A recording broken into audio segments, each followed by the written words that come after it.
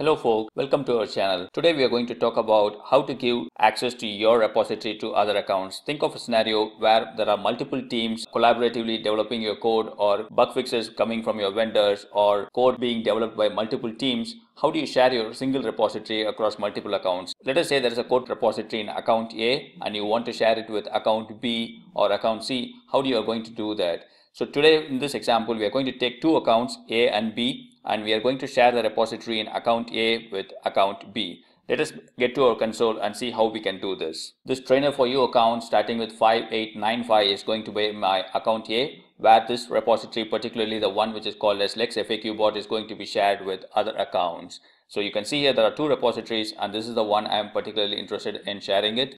Make a note of this ARN number. We are going to use it for restricting access only to this repository. So the first step is going ahead and creating a policy. The users in the other accounts will get access only to this particular repository. And I'm going to choose CodeCommit as my service, and I'm going to give all actions because I'm going to restrict it to a particular repository here. I'm going to put in the ARN here. Now my policy is created. I'm going to create a role, and this role is going to be used by another account. So click on another AWS account. And what is the other account? This is going to be my secondary account. I'm calling it as finance account. As of now, you can see here I'm in Frankfurt region, and as of now there are no repositories here. And if I go to my IAM section, there is a user called as dev user, and this is the user that is going to commit or get access to my repository in account here. As of now, you can see this user does not have any privileges, and this user is also not member of any group. So even there are no groups are also created. We need the account number of this user. So you see here the account number is 9901. This is what we are going to put in the role that this user is going to get access to. So update the account number here, click on next permissions and choose the policy that we earlier created. Click on next, review, and update the role name.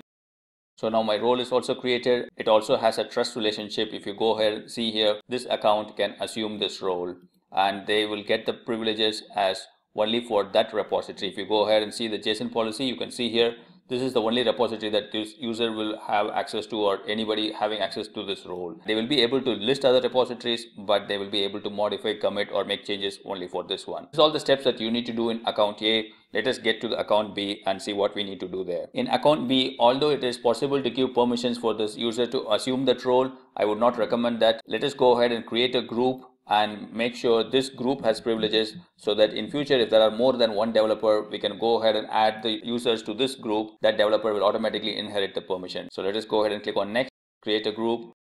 In this group, there are no permissions or no users. First step is adding some permissions. Let us choose the inline permissions. Go ahead and click on here, custom policy, click on select. This is the policy that you need to put in here. Make sure the ARN that you see here on line number 6 is the same as the ARN for the role that you created in account A. If you have changed the role name, go ahead and change it here as well. Make sure everything is perfect as it is shown here. I'll put the same thing in the description so that you can copy and paste it. And let us give a name for this role, validate our policy, and click on apply policy. So now my policy is also ready. The next step is adding users to this group, that is especially the dev user that you see here. Let us go ahead and add that user. Now that user has been added, if the dev user is logging in with his credential with the URL that you see here, the user should be able to switch role and get access to the CodeCommit repository that is in the other accounts. So let us go ahead and copy this URL, click on sign out.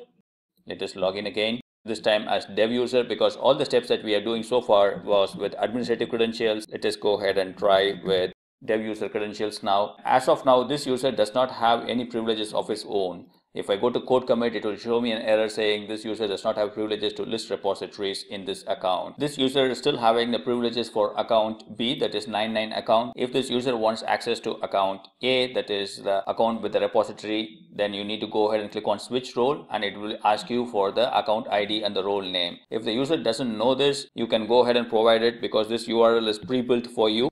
If you go to account A on the role that we just now created, if you see here, it says give this link to the users who can switch role in console. So this URL has been pre-built with the account number as well as also the role. If I just go ahead and copy this, I can come here and put it into the browser. Since my session cookie is already set up for dev user, we should be able to do that. I'm going to copy this account number, put in here, and also this role name. I'm just going to put it that here as well, switch role.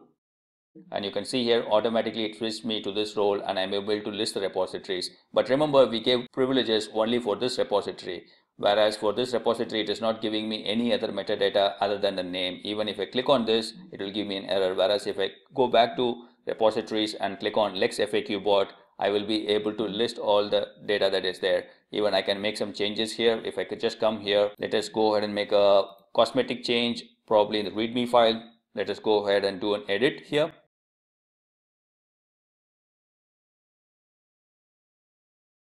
And my changes are committed from account B by dev user. Let us go to account A and see whether these changes are reflecting in the commit history. We are in account A now. Let us go to our code. The first thing I'm going to check is I'm going to check the readme file and see whether the commit that we just now made is there. I'm going to click on view source and you can see here there's the last line that is there.